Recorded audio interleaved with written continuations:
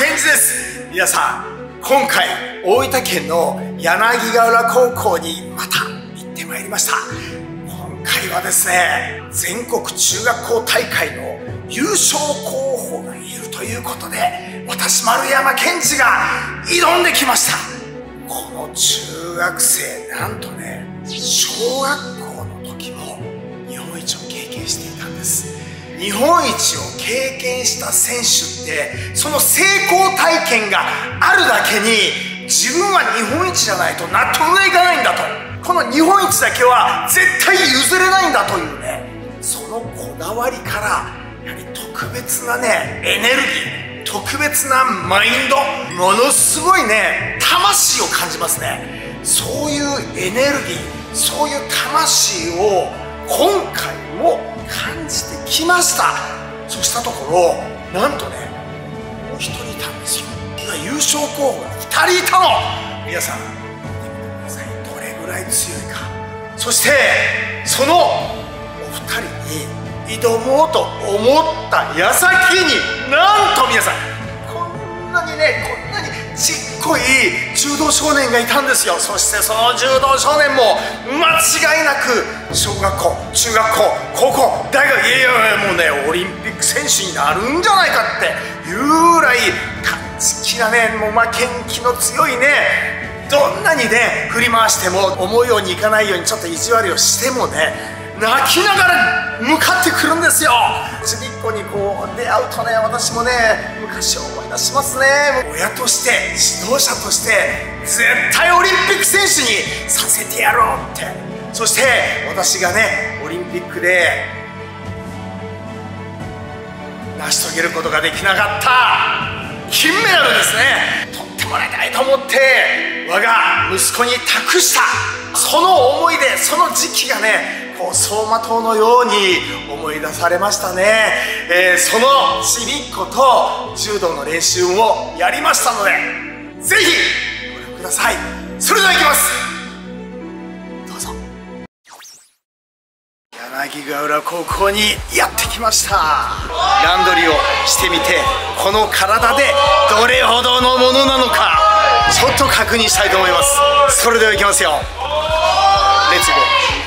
全中チャンピオン候補の高木君と吉田君と練習をする前に、なんかちっちゃいこの可愛い柔道着着た子が来てるんですよ。そのことをちょっとウォーミングアップしますね。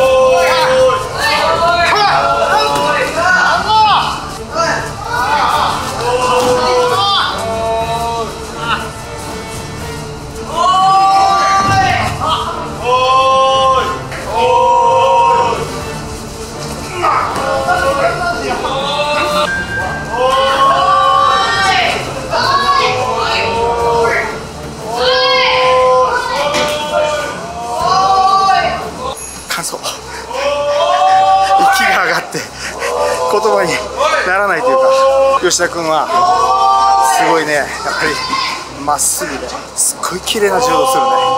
これ柔道力と、あと芯のね体幹、軸のぶれないねパワー、力が身についたらすごい大物になるだろうね。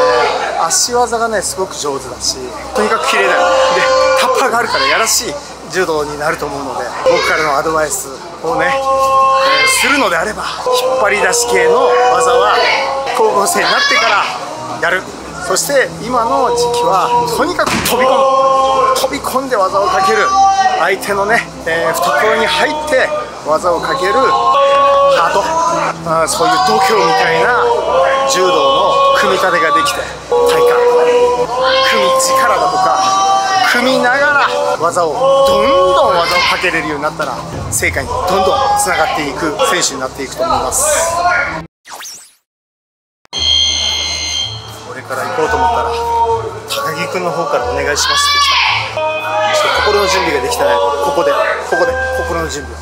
この緊張感、中学3年生と練習するのにすごい緊張感があるんだけど、国制覇候補チャレンジしてきます。それ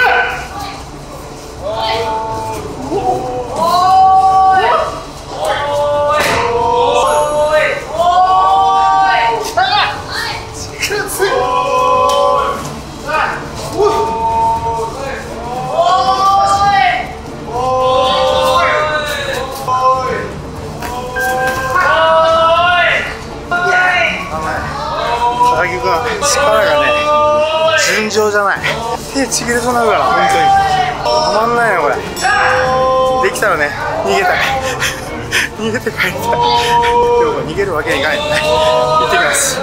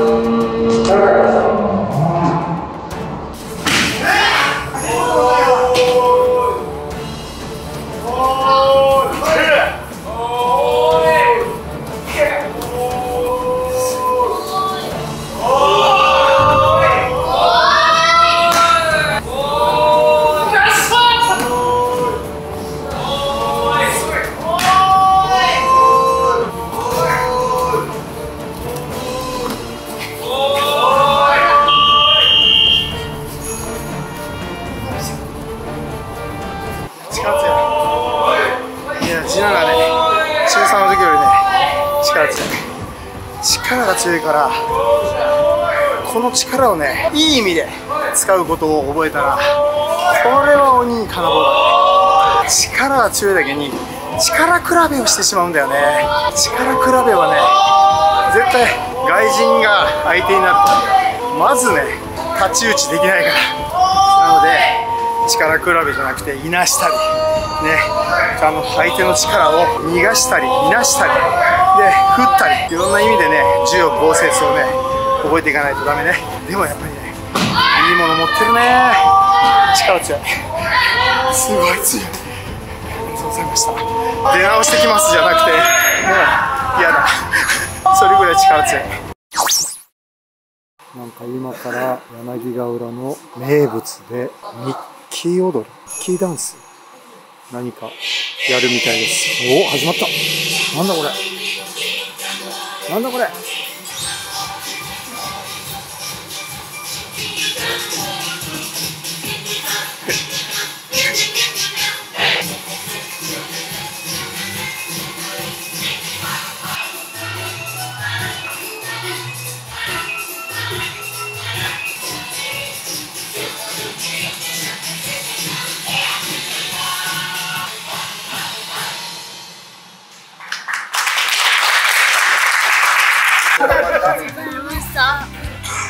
今日先生と練習して感想を聞いていい？どうでしたか？楽しかった？怖くなかった？でも途中で泣いてたよね。でもさ、泣いても向かってきたよね。あの気持ちの強さすごいね。絶対強くなると思う。頑張ってね。また先生と練習してくれる？してくれる？よっしゃー、頑張っといてね。はい、ありがとうございました。はーい。はい、皆さんいかがでしたでしょうか。今年の全中全国大会の優勝候補2名との練習、そしてちびっこ、ちびっこちゃんのポテンシャルすごかったですね。意識の高い選手たちがこれから日本柔道をね背負って世界に羽ばたいていく、その過程にやはりちょっとでもねこう関われたり知ったりすることってすごくワクワクもするし、本当にね、幸せな気持ちになります。今回の2名の全国大会の優勝候補、そしてちびっこの可愛い柔道少年、オリンピックを目指してください。それでは今回も皆さんお約束です。チャンネル登録とグッドボタンよろしくお願いいたします。それではまたお目にかかりましょう。失礼いたします。